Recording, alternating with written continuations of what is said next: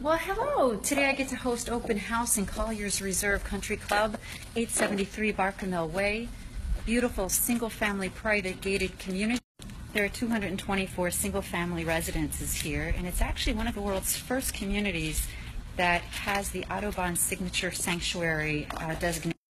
So with that designation, they do their best to try to enhance and preserve all of the natural environment that surrounds and is in part of this community.